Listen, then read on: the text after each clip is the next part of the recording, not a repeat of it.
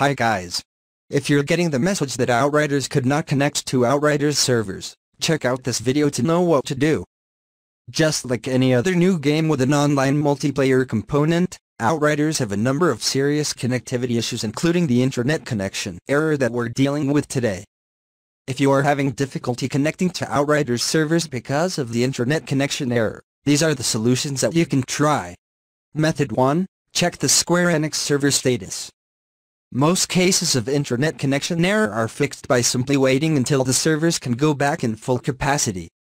To know if there's any ongoing server problems, you can visit the official Square Enix server status page. If you are active on Twitter, you can check out the official Outriders account for up-to-date server-related and game information.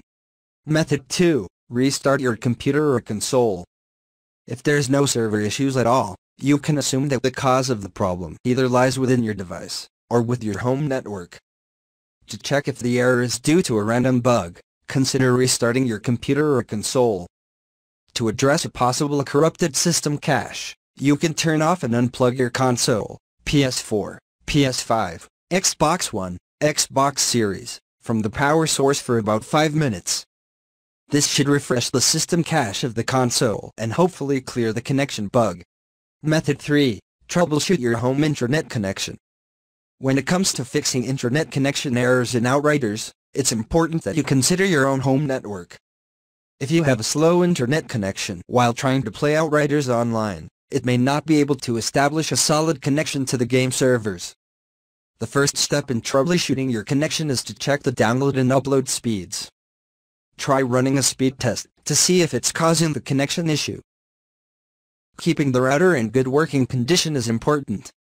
And one of the ways to make that happen is to ensure that you reboot it once every few days. That way, the device is refreshed and hopefully be able to avoid developing bugs.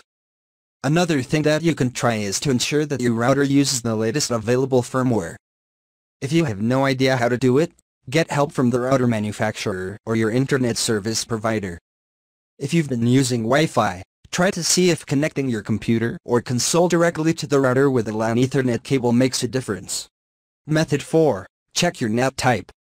Making sure that your console is not blocked by your router from communicating to Outriders game servers is another important consideration at this point. This means checking if the NAT type on your device is set to open. You will know the status of your console's NAT type by doing a speed test. Hope something helps you.